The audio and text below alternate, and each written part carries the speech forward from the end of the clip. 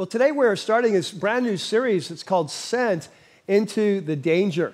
And for those who are brand new, I want to welcome you. This is actually the second part, or think of it like the second act, of a longer series that's based on one of the longer books in the New Testament. It's called the book of Acts. And Acts was written by a man named Luke. Luke is a close personal friend of the Apostle Paul. He's a follower of Jesus. He's a doctor by trade. But he's also just fascinated with the whole movement of Jesus. So he's done kind of in-depth historical research of the life, death, and resurrection of Jesus, and then the birth of his movement that starts in Jerusalem with 120 believers and rapidly grows and then kind of spreads across the Roman Empire all the way to Rome over the next 30 years. And so he writes us a 2-volume account of this movement of Jesus. And as I've shared in the first series, I often think of this as like volume 1, volume 2. It's like season 1, season 2 of a drama on TV that's designed, and like when you're watching season 2 of a drama, it kind of assumes you've watched season 1, it's building on it. This one is very much like that. So in the first part of this series that we did last fall, which was called Sent, Life on Mission, we watched as this Jesus leaves planet Earth, returns to his Father, and this movement of Jesus starts in Jerusalem. The Holy Spirit comes. These people are radically transformed. Thousands of people come to Christ within months. It's going really rapidly, but there's also some storm clouds on the horizon. If you're here in the fall, you'll remember this, that there's some persecution beginning to brew. Not so much against the people, but against a couple of the leaders.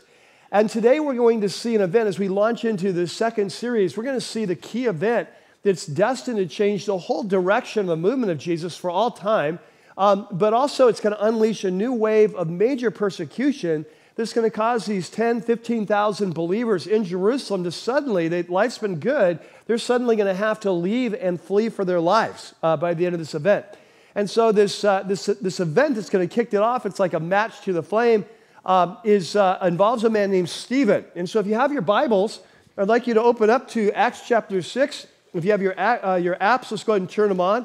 It feels so good to say that. We've been in this series on priorities, and for those of you who are new to Rocky Peak and just came since January, we've been doing more of a topical series, and I love topical series because you can focus in on some really important topics, bring all the Bible has to say on that topic, and I love that. But most series, you typically jump around from passage to passage, and it just feels great for us to get back home. This is kind of what we normally do here, and unpack the Word and say, what does it say to our lives today? And so there on your note sheets, a section called Stephen into the Danger. And so let's talk about Stephen. Before we jump into the text, you may remember this. If you were here part of the last series, the last episode in the last series, the church dealt with a major problem, an internal problem, first major internal problem that had arisen in this rapidly growing thousands of members church in Jerusalem. And the problem was that the widows, the number of poor widows that needed to be supported by the church was kind of growing very fast, and the apostles were no longer able to oversee it. It was leading to some tension within the church. And so the church selected 7 leaders that were highly respected to oversee this ministry so the apostles could focus on their primary task of teaching, preaching, and prayer. And so one of the 7 was Stephen. And so as we open up today, I'm going to pick it up at 6:5. This was actually from the last series. And this is how Luke introduced Stephen. This is something Luke often does. When Luke's about to introduce an important character to the storyline, he'll often have him like a guest appearance, like a vignette, a couple episodes before. And this is what he does in the last episode of last season. 6:5, he says, this proposal, to create this leadership team to oversee the Widows Fund, it pleased the whole group. And they chose, this is 7 leaders, but the only one he really describes is Stephen, and that's because he's going to play an important part. He says they chose Stephen, a man full of what? Faith. So first thing, Stephen is a full-on, passionate Christ follower. He's come to Jesus. We'll see later that he is what we call a Hellenistic Jew, that he is a Jew that's grown up outside of Israel. He's a Jew that has grown up in the greater cosmopolitan Roman Empire. So he speaks Greek, probably his native language. He's going to be a little bit more liberal in his Judaism. And he's come to Jesus, and he is passionate about Jesus. He's full of faith, And then Luke also says he's full of what else? Full of the Holy Spirit. Yeah, so here, this is a man that he's come to Jesus. And you know when some people come to Jesus, how they just get like what I call a good dose? I mean, they come in and they're just full on whatever you want, and they just open themselves up to God. I just fully trust you with my life, and I'm whatever you want to do. And as a result, the Holy Spirit fills them, because the Holy Spirit fills people who want to be filled. And if we've got a lot of ourself in there, the Holy Spirit can't fill very much. But if we're saying, hey, God, whatever you want, and he was that kind of a guy, full-on follower of Jesus. And so what happens, he begins to grow rapidly in his life, right? And so when they come to choose men to lead this new ministry, they're like, hey, Stephen would be great at that. He's full of faith, full of the Holy Spirit. So he's one of the 7. So then we jump down to 6:8, because this is where our story starts today. So he's already introduced him now. He says, now Stephen, he's a man full of God's grace and what? Power. So we're describing he's full of 4 things. He's full of faith, full of the Holy Spirit, full of grace, full of power. And what we're going to see today is we're going to see the development of a leader. You know, for your life and my life, we've talked about this many times this last couple of years, that God has a vision, right? That we come to Jesus, we're not just rescued from our past in order to be forgiven, we're rescued in order to be transformed, to be like Jesus, and then to join with him in his mission in reaching the world. He's got a plan for us, and each of us, there's a calling on our life. Each of us are gifts. But in order to discover that gift and that calling and that destiny, it's like there's choices that we make along the line. There's a process we go through. And this is what we're going to see in Stephen, that he starts off just passionate Christ follower. I just want whatever Jesus has. I'm trusting him, full of the Holy Spirit. And then as a result of that, people recognize, man, this guy's an awesome guy. He would make a great leader of the food ministry, so they choose him to that. But the next step is, Stephen's you're going to see, it's like he wants more, that God is doing more in his life. And so next we're going to see him moving into a teaching and preaching role. And he's actually going to begin sharing Christ at some of the local synagogues in the area and making the defense that Jesus is the Messiah. And he's also going to begin experiencing some miraculous powers in his life, some healing gifts, which is kind of cool because up to this point in the story, only apostles have healed anyone. But they've laid their hands on these 7, and whether that's why this changed, we don't know. But he's the first guy that's not an apostle that's actually going to be performing healings and miracles. And so we're going to watch his growth today in this transition as God brings him from being a non-believer to bringing him full on to his purpose in life. And we'll see next week coming to his full, complete purpose of carrying out his destiny. And so anyway, so Stephen, verse 8, he's full of God's grace and power, and he's performing these great wonders and signs among the people. We're assuming that's probably healings.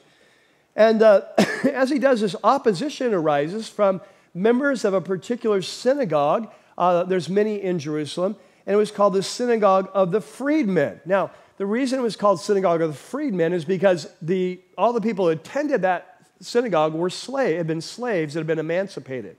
So these were people that had grown up outside the Roman Empire, as we'll learn in just a second, or outside of Jerusalem, rather, in the Roman Empire. They had been slaves one way or another, bought or been freed. They'd been emancipated. So they and their sons and their families now have the Synagogue of the Freedmen in Jerusalem. And he says, here's where they were from. He says they're Jews from Cyrene, which is North Africa, Libya. It's a city there. Alexandria, which is the second largest city in the Roman Empire. That's in Egypt. And then also from the provinces in the north, this would be like modern-day Turkey, Cilicia, and Asia. And they began to argue with Stephen. So you have to picture this. So Stephen, he's just feeling compelled to share the message of Jesus, and he feels like he has some teaching gifts. So he's going into synagogues, and he's beginning to make a case that the prophecies in the Old Testament are been fulfilled by Jesus. He is the Messiah. And this is bringing him into debate with them, an argument. But an interesting thing happens. It says, verse 10, but they could not stand up against the wisdom the Spirit gave him as he spoke. That as he's sharing Jesus, and maybe you've experienced this, whereas you've been sharing Jesus with someone, that sometimes you have words to say like, I don't know where that came from, you know? Like that was brilliant, you know? And I don't think it was me. But this is something Jesus had promised. Jesus promised that as his followers that we will face opposition. As we share Jesus, some people will push back. There'll be persecution. But he said, hey, when that happens, don't worry. I'll be with you in the midst of it, and I'll give you what to say. In fact, there in your note sheet, I put this verse from Luke chapter 21. Remember, Luke is volume 1, right, of this story. And so, Luke assumes we're familiar with this. We've just read it. So in Luke 21, Jesus said, hey, he's talking to his apostles, he said, they're going to lay hands on you, and they're going to persecute you. It's going to happen. And they're going to deliver you to synagogues and prisons, and you will be brought before kings and governors, and all on account of my name. And this will result in your being witnesses to them. This is great. I'm in this thing. I'm going to put you in the danger zone, and it's going to be awesome because you're going to be able to share about me. And he says, but don't, to make up your mind not to worry beforehand about how you'll defend yourself, because I'll give you words and wisdom that none of your adversaries will be able to resist or contradict. So Jesus had predicted this, and we saw it in Peter and John back in chapter 3 and 4 and 5. Remember, they're standing before the Sanhedrin, the same group that had just shortly before executed Jesus. They're just so bold and confident, and they're like, man, who are these guys? Oh, they were with Jesus. It's like they're just like Jesus people, Like we thought we got rid of him. And so we've seen this before. Now we're seeing it again in Stephen.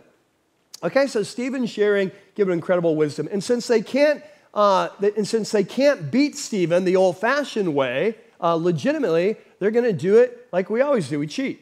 And so they are going to, they're going to try to get some false witnesses to accuse him of things that he could be convicted of for blasphemy. Now, blasphemy in the Jewish world is a high crime. It's considered punishable by death in the Old Testament. Jesus was executed for blasphemy. And you may remember in the trial of Jesus, which you remember it happened not that long before this. We're not sure exactly, but maybe 9 months, 12 months, 18 months, probably within a year, 18 months. When Jesus was brought forward, remember they brought false witnesses forward to try to find charges that they could accuse him of. And that they couldn't, but he eventually said things that they said were blasphemous. And that was the thing. So this is their strategy. Let's go get some guys. Let's make some accusations. Let's see if we can hang him out to dry. Let's see if we can bring him on charges of blasphemy so we can kill him. That's the thought. Now, it's interesting because we're going to see this all the way through this week and next. The trial of Jesus and the trial of Stephen are like really similar. It's uncannily similar, like supernaturally similar. Like Jesus will be brought up. One of the accusations made against Jesus was that he said that he would destroy the temple and 3 days rebuild it. Well, he did say that what he said is if you destroy this temple, referring to his body, I will restore it. It's a prophecy of his death and resurrection. Jesus did say that the temple would be destroyed. The days of the temple are coming to an end. He did not say he would destroy it. And they tried to bring him up on those false charges, didn't stick, but they're going to use a similar approach with Stephen. And so in verse 12, it says, they stirred up the people and the elders and the teachers of the law. Now catch this. This is a new thing. Prior to Stephen's arrest, the movement of Jesus has been very popular in Jerusalem. Not that everyone's joined. I mean, Jerusalem's a big city, and they're probably in a church of 10,000 or 15,000. But it's very popular. In fact, earlier in Acts, Luke said that all the people spoke well of it. So up to this point, there's been some persecution, but it's been by the leaders against the leaders. Leaders against the leaders of the movement of Jesus. It's been a very popular movement. And that's about to change. And here's why. We're kind of reading between the lines, but we'll see this week and next week. Is that Stephen seems to understand that with the life and death and resurrection of Jesus, things are changing. The role that the temple plays in the life of a believer is going to change. The role the law of Moses plays in the life of a believer is about to change. Now catch this. If you're a Jew at the time, living in Jerusalem at the time of Stephen, it's one thing to say you believe Jesus is the Messiah. We can live with that. It's another thing to mess with the temple or the law. Because for the Jews of Jesus' day, that's what makes Judaism what it is. The law of Moses and the temple, the place where God dwells, these are like holy things. You don't mess with that. You mess with the temple, you mess with the law, you're messing with God, and you're going down. And it's almost like in the early movement of Jesus, and the first Jews in the area, they didn't realize all the implications that were going to happen. All the changes were going to come. It's interesting, at this point, and this is fascinating to me, the apostles don't even realize it. We'll talk about that more later. Stephen, being a Greek Hellenistic Jew out from cosmopolitan world, he's got a different worldview. And as he's teaching through the Old Testament and making the case about Jesus, I think it's beginning to dawn on him. Times are changing. And so the accusations they're going to bring against him are false. That he's going to tear down this. That's going to be false. But I think they're onto something. That he realizes times are changing. And they see this as a huge threat to their kind of view of how life works. And so the people, when they begin to get wind of this, they get incited as well. Right? And so in verse 12, they stirred up the people and the elders and the teachers of the law. And so they seize Stephen, they bring him before the Sanhedrin. Remember, the same high court, it's kind of a combination of our Senate, United States Senate, and / Supreme Court in one. It's made up of 71 members. It's highest judicial, legislative body of the nation, led by the high priest. And so they bring him before them. It's the same group that had executed Jesus shortly before. It's the same group that arrested Peter and John, had them beaten, and so on. And so in verse 13, they produced false witnesses, and they said, this fellow never stopped speaking against this holy place, the temple, and against the law, for we've heard him say that Jesus of Nazareth will destroy this place. And he hadn't said that, but he'd said things that could be taken that way. And change the customs that Moses handed down to us.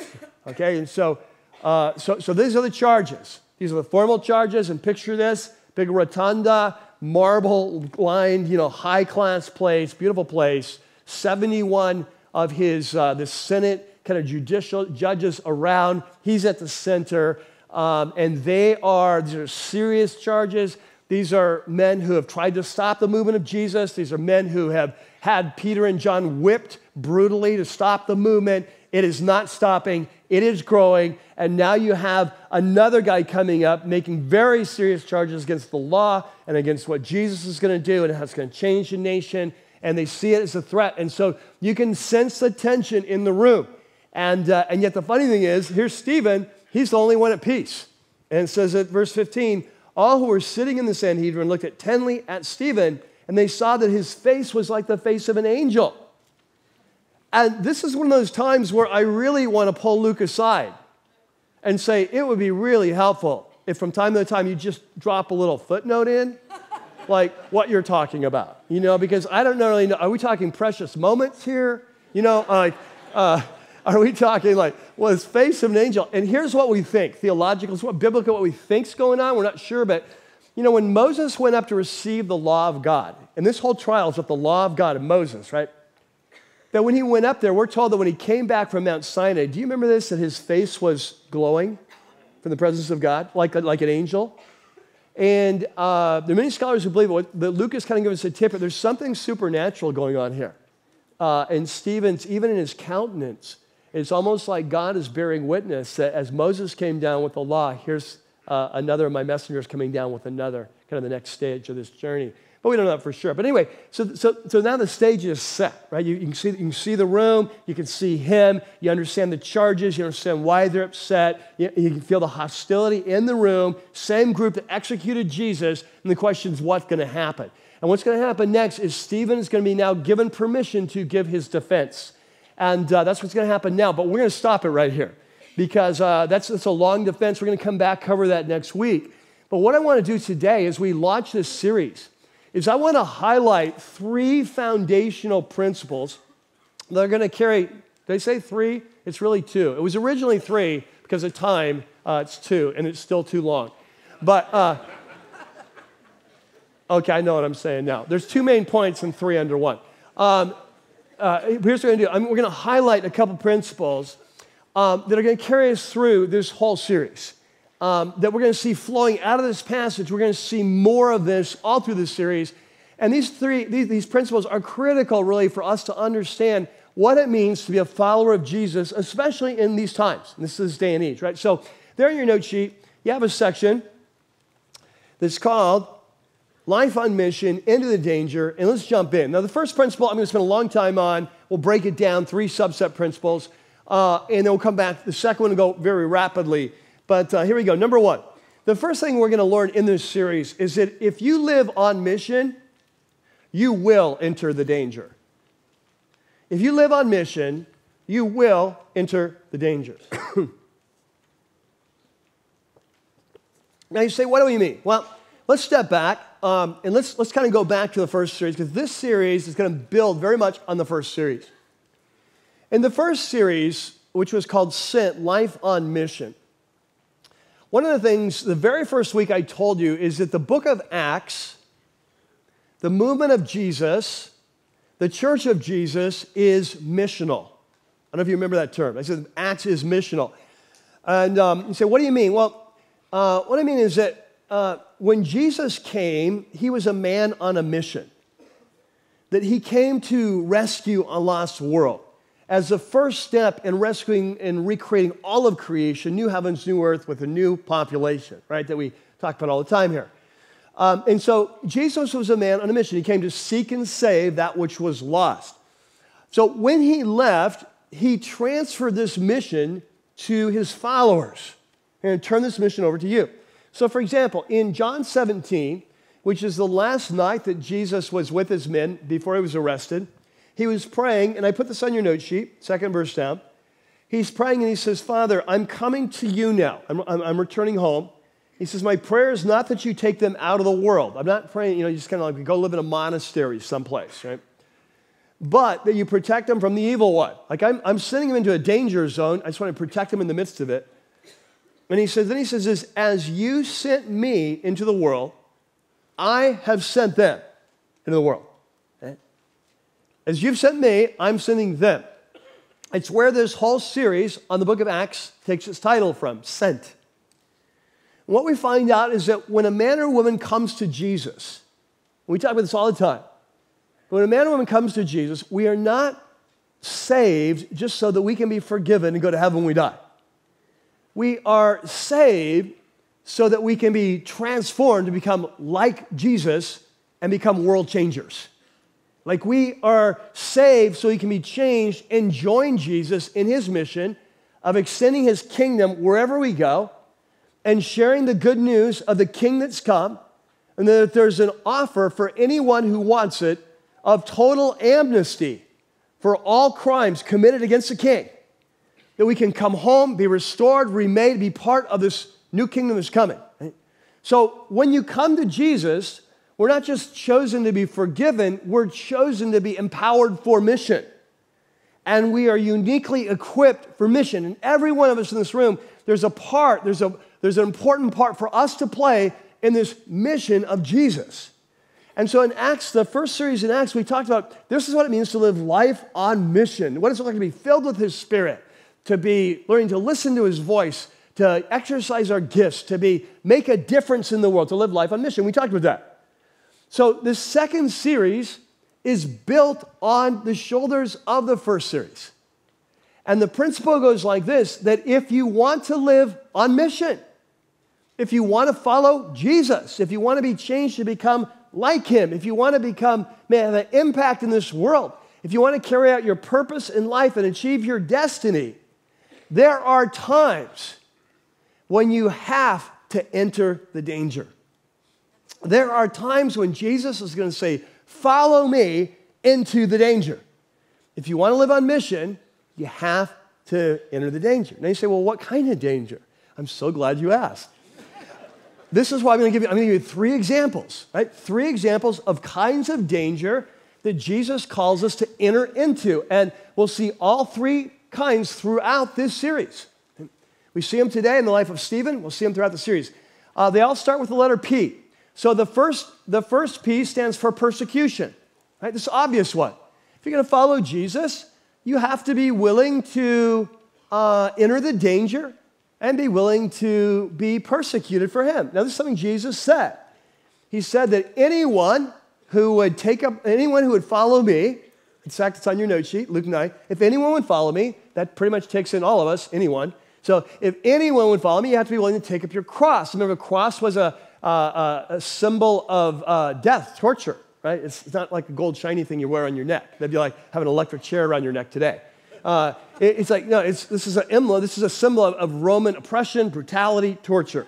And so Jesus said, hey, if you're going to follow me, you have to be ready to die. You have to be ready to enter the danger. That's where I'm headed. If you're going to follow me, you have to go. And so we saw this in Luke 21. He said, when people arrest you and you're standing before, don't worry, I'll be with you in it. I'll give you the words to say. And so we see this. And this is what we're going to see in this section of Acts. You see, in the first series of Acts, what we saw is there were storm clouds of persecution on the horizon, weren't there? We watched as the leaders of the movement, Peter and John, were arrested, brought into custody, warned to not teach in Jesus' name, or if you do, bad things will happen. And they kept doing it, and then bad things happened. They were whipped.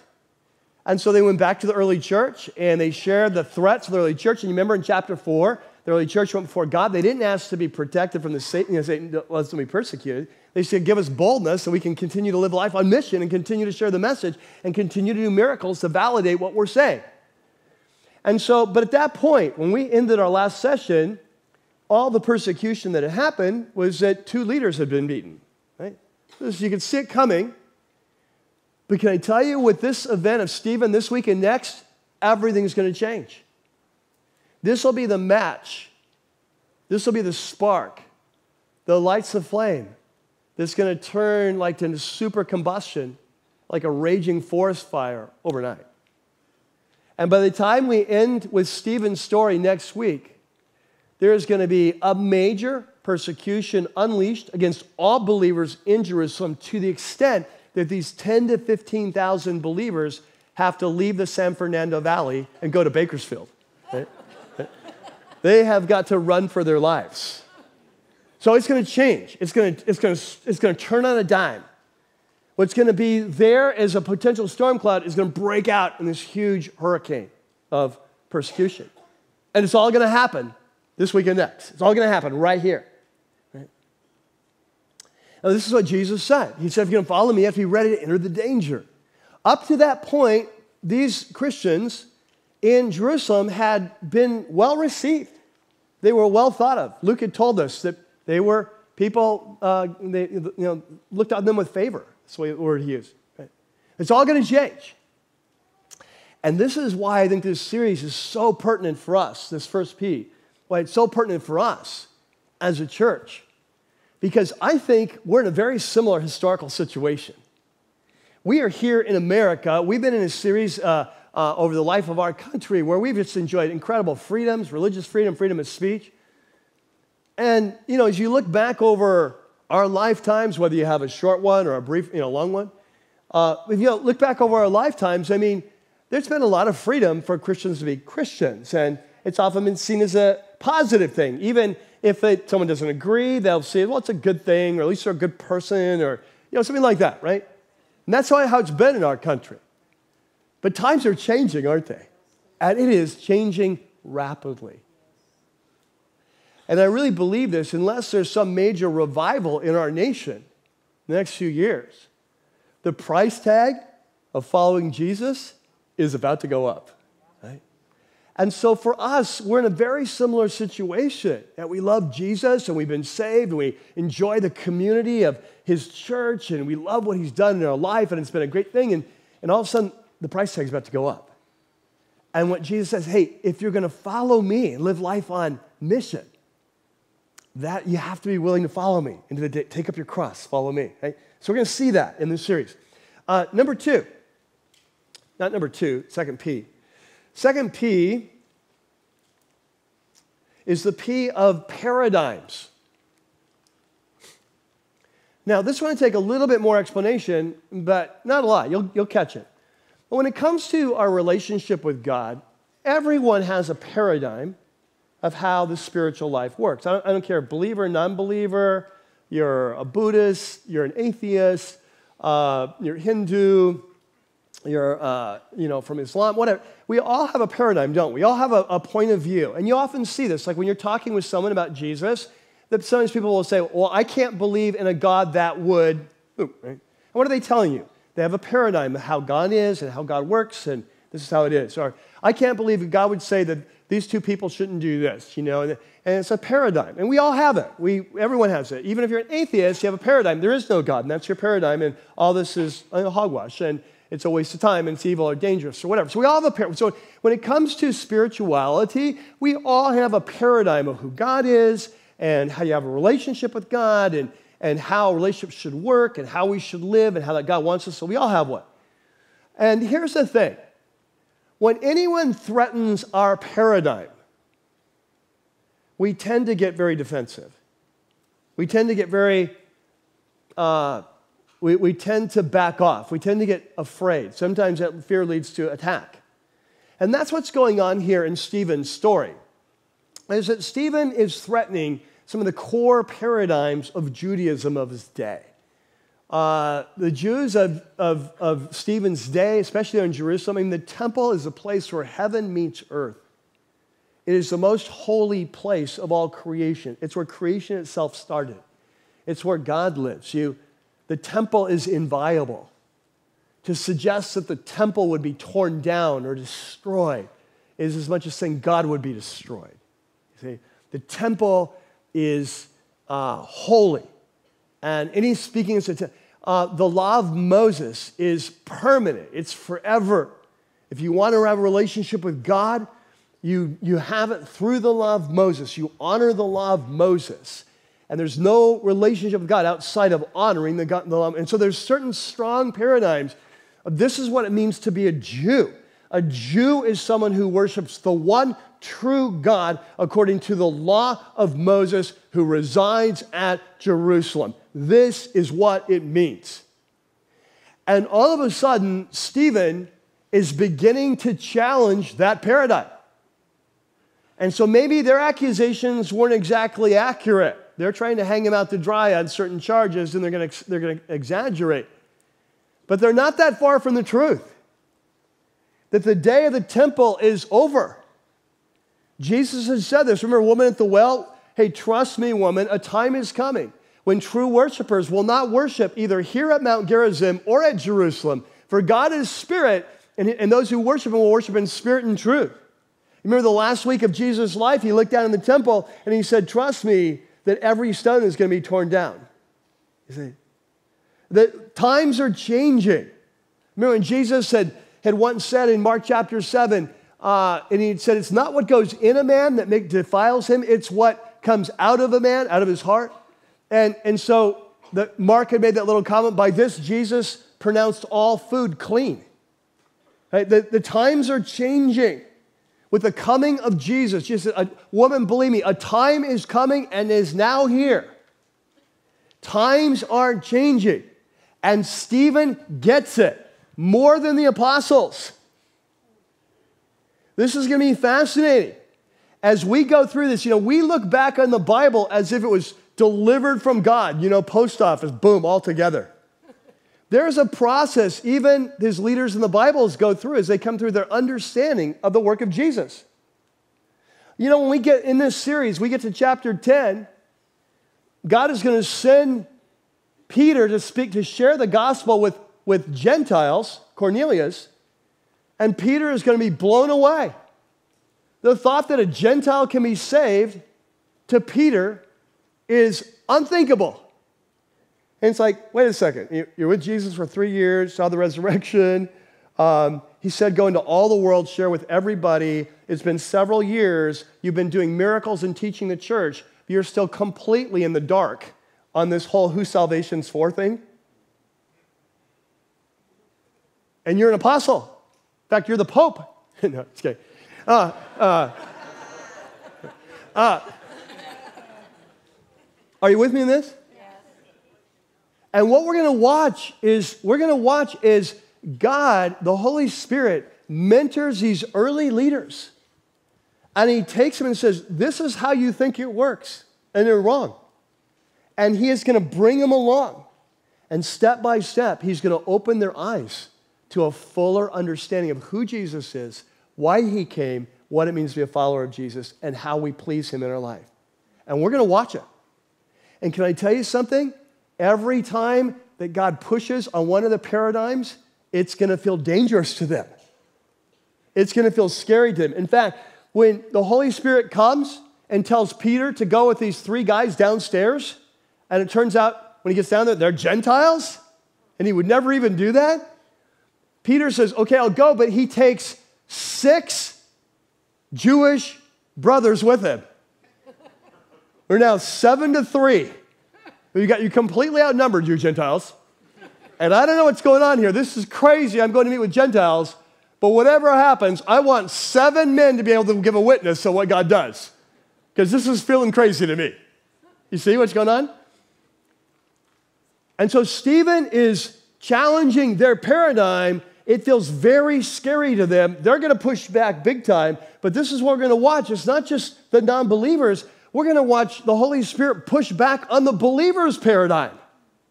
And with every step he takes them, guess what? They come into more freedom. Remember what Jesus said? You will know the truth, and the truth will set you free. And what the Holy Spirit's going to do, he's going to take these believers who love Jesus, apostles, love Jesus, believe in Jesus, leading the church, but still in the dark, and he's going to take them on a scary route that's going to feel very scary, but every time they follow him into the danger, they're going to get more freedom and more impact, and the whole movement of Jesus is going to be changed. Now, here's what I want to catch. Here's what I want you to catch. This is exactly what happens in your life and my life when we come to Jesus. When we come to Jesus, we are just like these first believers. That we all have paradigms of how God works and what God is like and what it takes to have a relationship with God and how do you grow and what does God expect of you? We all do. And some of those paradigms are right and good and true and lead to freedom in life. And some of them lead to bondage and death. The trick is we don't know which is which. Like if we knew which of our paradigms was wrong, we would change them. We don't know. And so part of our growth as a follower of Jesus is with the Holy Spirit take us back and re-educate us, free us up, take us back to the word that we thought we understood and say, hey, no, you didn't understand. You misunderstood that. And free us up. And in this process, can I tell you, whenever the Holy Spirit leads you that way, it will feel dangerous. Because deep in your heart, you're going to be afraid you're leaving what you've always believed to be true. And whenever you leave what you've always believed to be true, it feels scary. What if I'm wrong? Let me give you some really practical examples. Some of you have grown up in very legalistic Christian backgrounds. And what I mean by legalistic is I don't mean you take the Bible seriously. That's what some people think. No sex before marriage. You're so legalistic. No, I'm just biblical. Right? Legalistic means we add man-made rules to what God has said. We add to what the Bible says. That's legalism. Okay? And so some of you grew up in very legalistic homes. You were taught that sex is a bad thing. In your marriage, you still have a hard time enjoying sex. It's like what you were taught your whole life. This is an evil thing. It's a dirty thing. It's a wrong thing. That you were taught, well, Christians never or Christians always. And you've come to Jesus. Maybe you grew up in a church like that or came from a church like that, and you come to Rocky Peak and you start hearing something different. And you start like, wow, I really like this, but is it true? Is it really true that this thing I've been taught is not really even right? It's not even from God's word. Maybe you come from a faith healing background. God never wants anyone to be sick. And so for the last 10, 20 years, you've believed that. Every time someone gets sick, you claim their healing in the name of Jesus. You command the demon to come out. And you come here and you start reading through the word about Paul being sick and his friends being sick and this guy almost dying. You're like, maybe we got that a little off, right? But it feels really scary to change, doesn't it? It feels, and for those of you who have come from a legalistic background, you know exactly what I'm talking about. Then every time that you feel like the Holy Spirit's calling you out into something new, it feels like, oh, I don't know about this. But as you study the Word, as the Spirit's pulling, it's like, yeah, this makes sense, right? And there's freedom. It leads to freedom. Remember what Paul says, the Spirit of the Lord brings liberty, right? Some others, you are on the other opposite end. You've come to Jesus at a very liberal, very kind of politically correct background. and you've come to Jesus, and you've given him your life, and you've experienced his life-giving salvation, but you sense the Holy Spirit calling you to some more conservative standpoints and says, this is a path of life, trust me. There really are some things that matter in terms of sexuality. There are some things that matter in terms of right and wrong. All paths don't lead the same place. And you sense the Holy Spirit calling you, and you see it in the Word. But deep inside, it's so hard. This is the way you were raised. This is so part of your identity. These things are so deep in you. And you know that if you were to embrace some of these new standards that God is revealing, that it could cost you friendships. It could cost you your family. You'll be ostracized if you do. And so the Holy Spirit says, this is the path to freedom, follow me. And you're like, I don't know, this feels scary. It feels dangerous. Are you with me in this? Some of us have been raised in settings where there's been no distinction made in biblical teaching between what we call here at Rocky Peak primary teaching and secondary.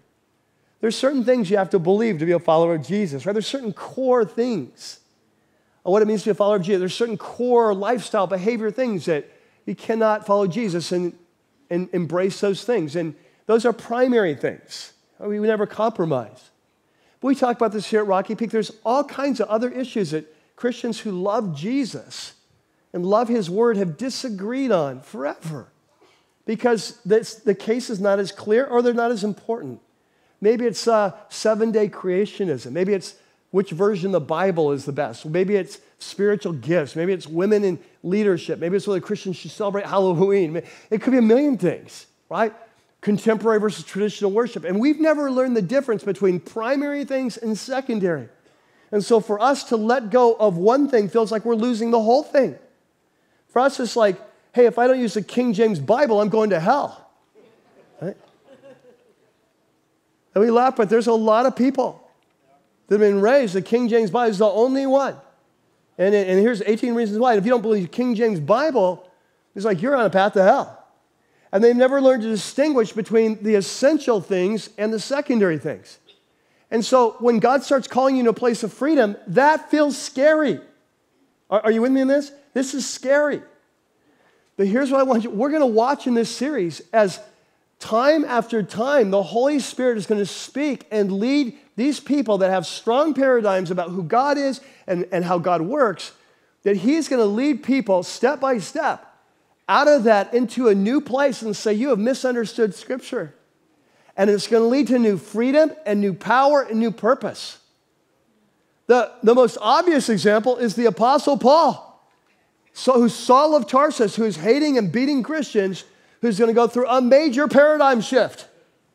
And it's going to change his life forever. And you tell me that's not scary?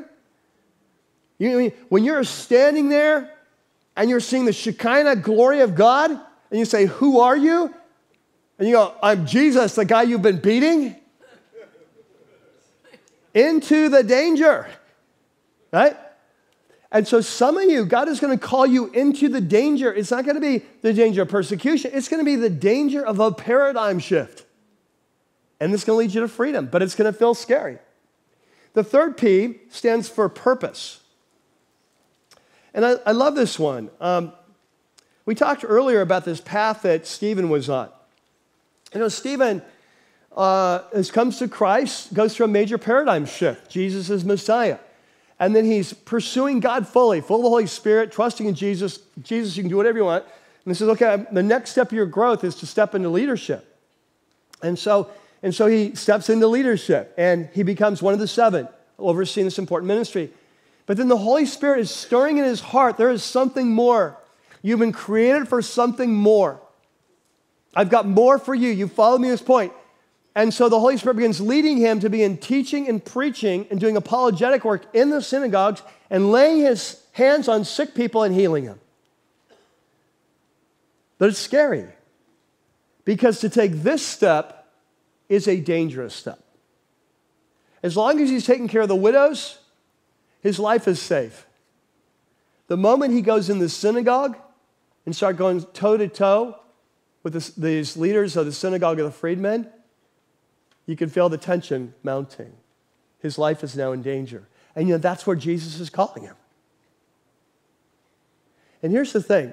For you to carry out God's purpose in your life, There are many times, not just one or two, there are many times in your life where Jesus will say, follow me into the danger. And catch us, if you're going to carry out God's purpose for your life, you have to say yes and follow him. And sometimes those will be just a simple step of obedience. You know, some of you right now, you may be in a relationship, you're dating with someone, and it's going nowhere. They're not a follower of Jesus. You know you shouldn't be in that relationship. And Jesus is saying, you need to trust me for your future, and you need to get out of this relationship. And it's scary to you. Well, what if I don't meet someone else? What if this is as good as it gets? What if I end up alone? And Jesus says, I've got a purpose for your life, but to achieve it, you have to follow me into the danger. The alternative is you're going to waste years in this relationship. It's going nowhere. It's going to end poorly. And you never get those years back. Okay? For some of us, we're in a relationship right now that new boundaries need to be set. Some of you are in a relationship where there's a conversation that needs to happen, and you've known it, and Jesus has been encouraging you, and you've not been having that conversation. For some of you, during this series, he's going to call you into a new ministry or to step up in a new ministry. You know, in the fall, we talked about this. I just gave these 3 quick examples, not that they're the end-all of end-all, but just from Rocky Peak. Remember the sex hours who left their corporate job in America to launch this ministry in India, no background, no training. Remember Karen Wynn, who launched this ministry called Into Focus to take eye care to third world countries and share the gospel. We talked about Steve Gerst and his team launching the Himalayan Joy Home. Remember those things? These were all like out of left field for them. Let me ask you, do you think the sex hours felt any risk when they left their cush job in corporate America? Just say, we'll start taking this other career. Do you think that Karen ever felt any risk? Do you think that Steve ever felt like, will this ever even work? Yeah, of course. You see, if you want to play the game, you have to get in the game. It's chips in. You know, we're all in, right? If you're going to place a bet, put some money on it. Like if you think Jesus is who he claims to be, and if he's calling you, then be full of faith. Step in. Follow.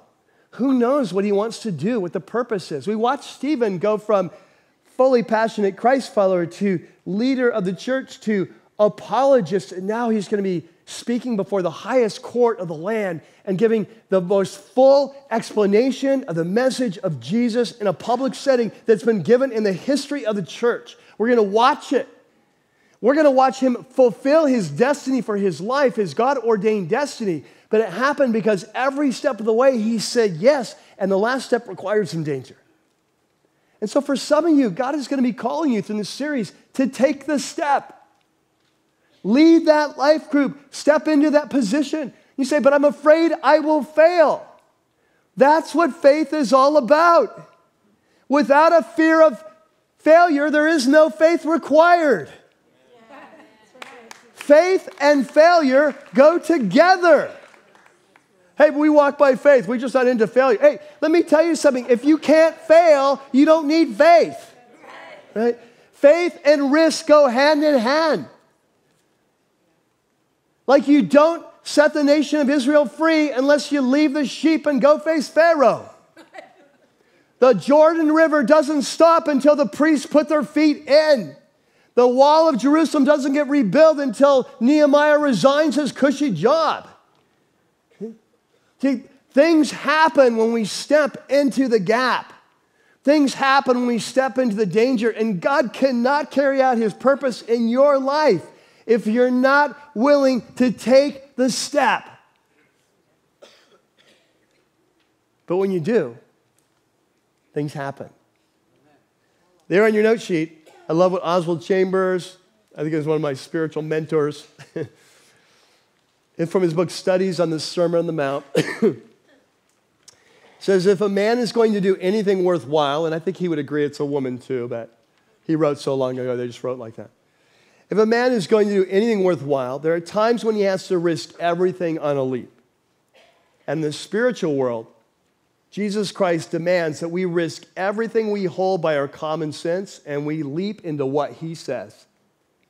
Immediately we do, we find that what he says fits on as solidly as our common sense. In other words, once you take the leap, things start to make sense. Have you noticed that? That after we say yes to Jesus and we take the step of obedience, we look back and we say, what took us so long? Because like Peter stepping out, the water's firm when you get there. You see?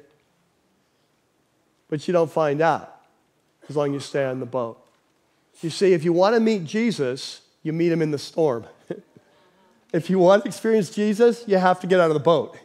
Because Jesus is not in the boat, he's out in the waves. Okay? So if you want to go where he's going, you want to experience him, that's where you meet him. And so this leads into number 2. And number 2 will go very quickly, but it's so important. It's the second half of this principle, is that God will meet us in the danger. This is where God meets his people in the danger. You know, it's when Abraham leaves that he receives the promise of the son. It's when Noah builds the ark that the rain eventually comes. God meets us as we step in. We see it throughout Acts. We see it today in Stephen. You know, as Stephen steps into the danger, God gives him the boldness, doesn't he? He steps in the danger. God gives him the wisdom they can't refute. And you catch this while everyone else is getting hot under the collar, Stephen's just sitting there with the face of an angel. And we're going to see it next week. You know why? Because he senses the presence of Jesus with him. We'll see it next week. You see, it's in the danger. And again, it's not stupid danger, right? I always feel a need to say this because someone's going to do something stupid and blame it on me. I'm not talking about risk for risk's sake. I'm talking about following Jesus when he calls you, right? That's the kind of danger he calls us into. Dallas Willard says it's absolutely essential to the nature of our personal development toward maturity when we grow as Christ followers that we venture to be placed at risk, for only risk produces character. Wow. You want to grow and be like Jesus? You want to carry out your life purpose? Listen and follow. And it will often scare you to death. But as you do, he will meet you, he'll transform you, he'll use you, and it's there you'll have your greatest impact. Amen? Amen. Let's pray. God, we're just excited to be starting this series and to see where you lead us. And Lord, you have not said it'd be easy. You have not said it's going to be sedate. You've said if anyone would follow me, pick up his cross.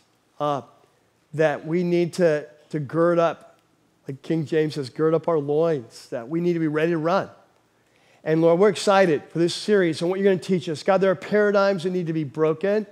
There are stands that need to be taken. There are steps we need to follow. And as we do, we know you will meet us and change us and empower us and then use us for the purpose for which we were created. And so, God, we pray you make it clear what those steps are, and that as a church and as a people and as individuals, we would follow you out of the boat, onto the water, into the ocean, and there you would meet us. And we pray that as we bring our gifts, our tithes, our offerings, God, use them to turn this place into a life-giving center of the message of Jesus. Hands and feet reaching out, sharing Christ in a way that transforms lives. We pray this in your name. Amen.